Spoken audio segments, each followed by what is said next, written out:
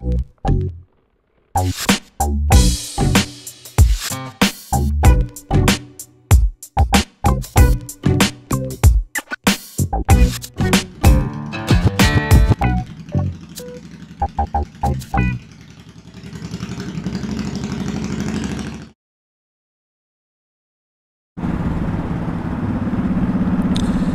have dropped my bike a total of 2.5 times, okay?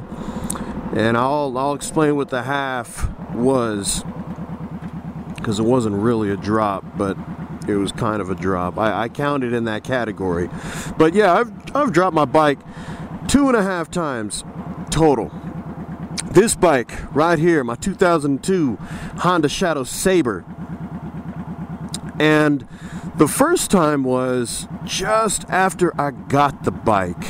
I was pulling into my driveway at my house. And in order to get into my driveway, you have to ride over the sidewalk. And there's a little bit of an incline at the on the sidewalk, so it runs from the street to the gutter to the sidewalk and then up into my driveway. Anyway, I was turning right into my driveway, got my front wheel up on top of the sidewalk, and for whatever reason decided to squeeze on the front brake.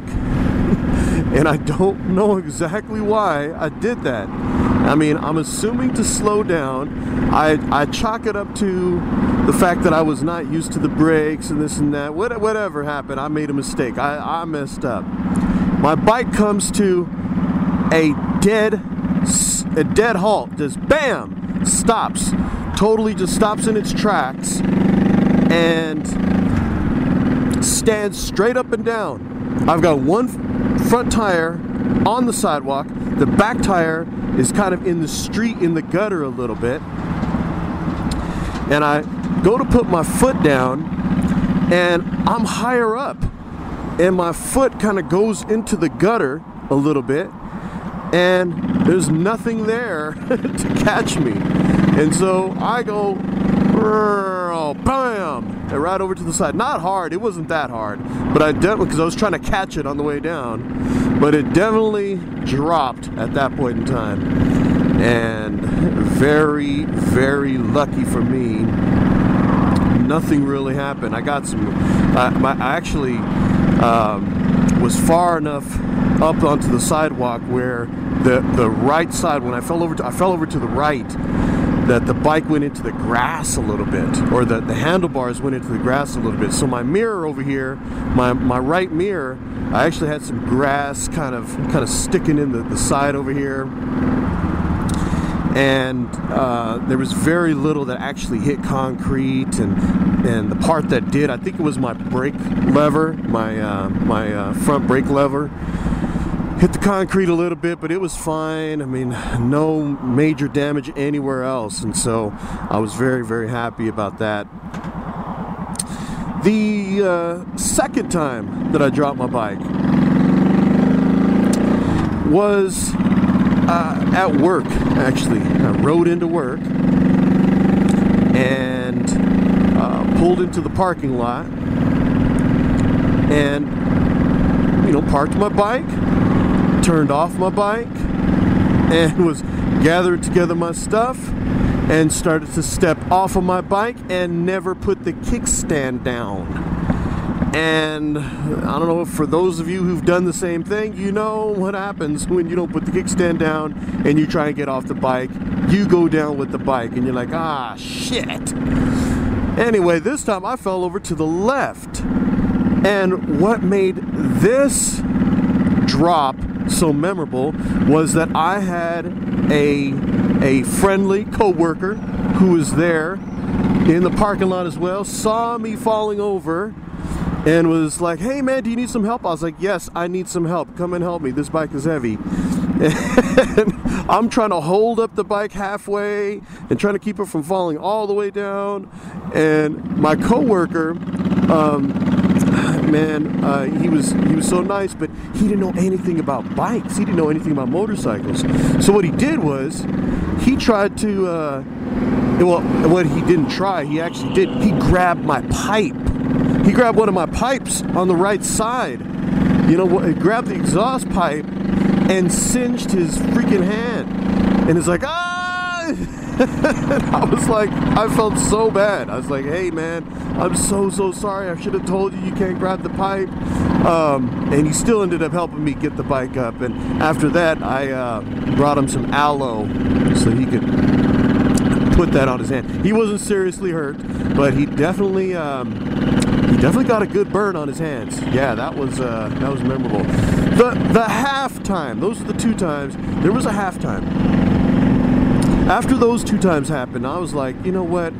I had such a hard time lifting the bike when the bike fell down that second time, and I was like, you know what? I need to practice. I need to practice lifting this bike. And so, you know, I need to get my technique down so that in the event that I do go down again, which very well may happen, I can lift the bike. And so what I did was, in my garage, in a nice safe, what I thought was a safe way, I even put down some towels and things like that onto the floor, some old shirts so my bike wouldn't get all scratched, and I went ahead and laid it down onto the left-hand side.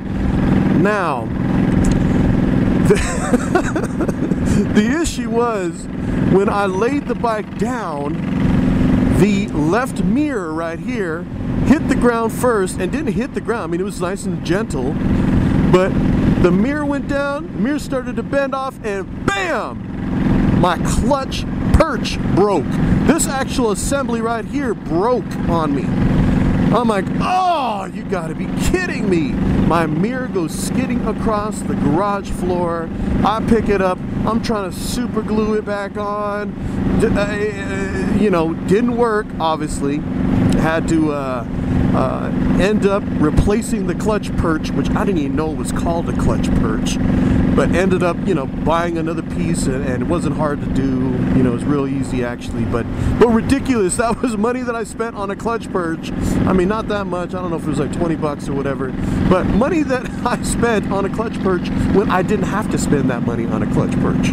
It was ridiculous. I did, though, on the plus side, get some good practice in terms of lifting the bike and got the technique down, I think, fairly well.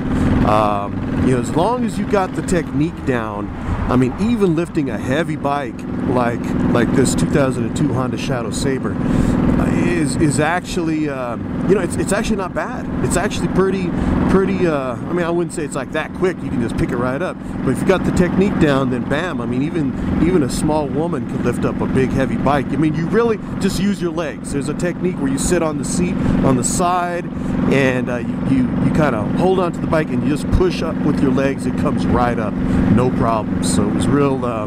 It was still in the end a good thing to do because I got the technique down. Anyway, dropping my bike. That happens. You know, I'm sure that many motorcycle riders out there have dropped their bikes, probably even worse than those drops. But it does happen. It comes with the territory of owning a motorcycle. So with that, ladies and gentlemen, my people out there, be sure to ride safe, be sure to ride with care, and be sure to ride with confidence. Head up 100% of the time, straight up and down, like you own this road. This is SoopaBee.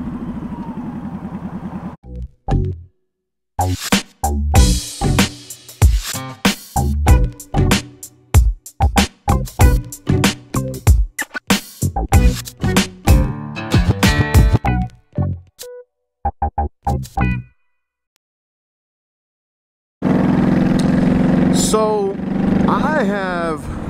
let's not do the so.